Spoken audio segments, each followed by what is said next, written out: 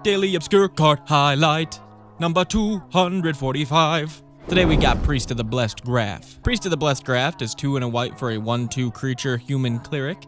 At the beginning of your end step, create X 1/1 white spirit tokens with flying, where X is the number of opponents who control more lands than you. Not bad, actually. Instead of the normal payoff with cards like this of getting a land, you get bodies, which in the deck that you're in, which will probably be like mono white, Boros, Orzhov, colors that, you know, maybe aren't the best at getting lands into play, you'll start flooding the board with bodies.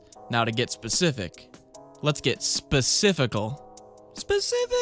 She seems fantastic in King of Oathbreakers, where if any of your spirits become targeted by a spell or ability, they phase out, and then, you know, whenever a spirit phases in, you create a 1/1 tap spirit. Oi, oi, oi, oi. This one gets real good. Also, Quintorius.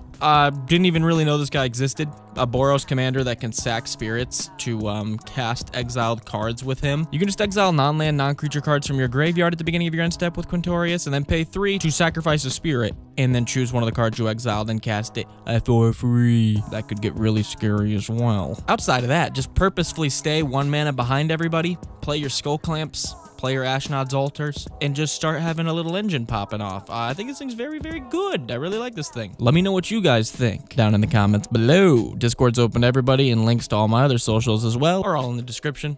Much love, guys, and go play some Magic.